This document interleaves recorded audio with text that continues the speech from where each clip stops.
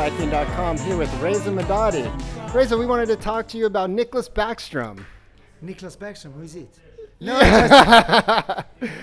Tell me about the first time you met Nicholas. When was it? When I first time met Nicholas Bäckström, it was back 2008 or 9 or 10. I don't remember actually. Maybe 8, I think. Maybe actually. 8, yeah.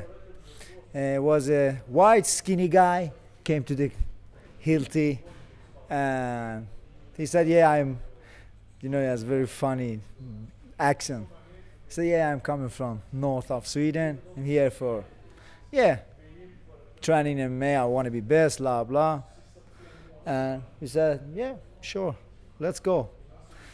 Then, from the beginning, he started to show a lot of heart and a lot of will. We said, whoa, this kid is funny, this kid really won this. And then, I remember he didn't have a good situation, I want to be honest and say, didn't have any place to sleep, he didn't even have any clothes for training, that's true. And they said when it was a will, it's a way, So he's one of those guys, honestly showed, if you really want something, you can make it. So now we are here, 7-0, and if 2 weeks he's gonna do his debut in UFC. Awesome. Are you kind of, amazed that it's come to this point? I don't know how many people move or come to All-Stars or Hilti back in the day and says, I want to be an MMA fighter. Yeah. And usually you don't see them around that long. When did you know, like, Nicholas had the potential to fight on this level? Honestly, when I saw it win, after sparring, this guy kick his, sorry my language, ass kick, but he still want to keep going. Let's go. I remember one day after 3 rounds sparring, I was a little bit bully. Hey, Nicholas, I kicked your ass. Start to laugh. Then I went to the locker room, and he came after me very angry. Said, let's go. I said, okay, you want to fight again? Let's go. I'm waiting for you outside. So we went outside. I changed my clothes, get to the shower, start the shower. And he came back after 10 minutes, and he's still standing for me outside, I'm waiting.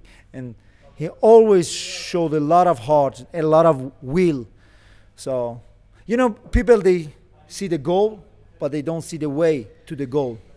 Okay? After few steps, they give up. But wow, it wasn't what I thought. It was very hard because you cannot. You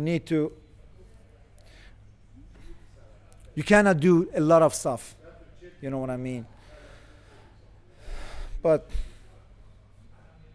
it was different for Nicholas. Yeah, Pute told us this interesting story about your debut in the UFC where you actually gassed in the first round and really had nothing left going into the second round against a square. He told us, and I watched the video again, like he told you not to throw any punches, just relax and wait for your one takedown, which maybe you had energy for. Yeah. What kind of advice are you giving Nicholas under this type of situation? I know the media here is trying to hunt him down. He's got 2 weeks to get ready. What do you think he needs to focus on? Just go inside and have fun.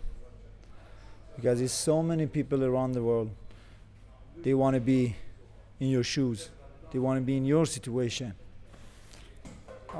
It's like you said, so many people, so many young kids, they moved, they go to the MMA club, they have dreams to become a UFC fighter, but you never see them, you never heard about them. And now you are here, Nicholas. So just enjoy. Doesn't matter if you get knocked out or if you knock out your opponent. Just do your best and try to have fun, because now is your time. After a few years, 5 years, 10 years, the time gonna pass. You're gonna looking back and say, "Wow, I missed that time." So it's only I can say, stay there and feel the energy, feel the atmosphere, and try to have a good fun. Yeah. Great. Thanks, Reza. Thanks for your time. You're welcome, brother.